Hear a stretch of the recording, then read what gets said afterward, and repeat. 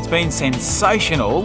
He has no idea of what we've just done. So he's been talking about the surf, he's been talking about flying, but he hasn't done it yet.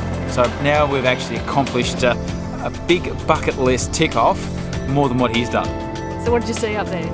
It's actually quite amazing to come back now after a couple of years being here racing, but spending more of the time in the Marina area to actually get up and have a good look at the city of not only the current but where the future is going, and sort of seeing all the development that's going on at the moment. Constructed is unbelievable. It really was a great opportunity to get up there and see it from a bird's eye view. And of course, within 30 minutes, you get a good perspective of you know, the old, the new, you know, the traditional, obviously the modern, and just what's going on around.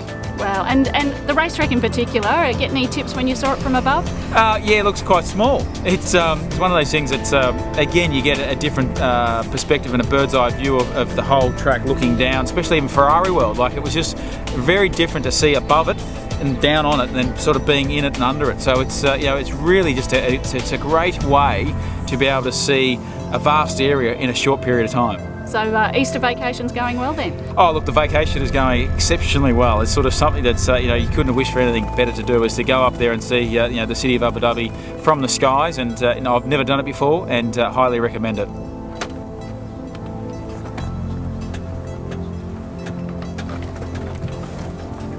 Too good. Hi, thank you very much. No, it's good.